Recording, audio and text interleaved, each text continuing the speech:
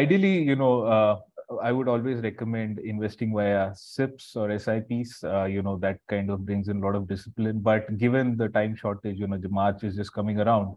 So I would, ask you to deploy it because, in the short term, markets can be extremely volatile. With all the budgets coming around and so on and so forth. So anybody's guess what can happen in the next quarter or so. But given the time frame is pretty small, I'll request you to invest in ELSS as soon as possible.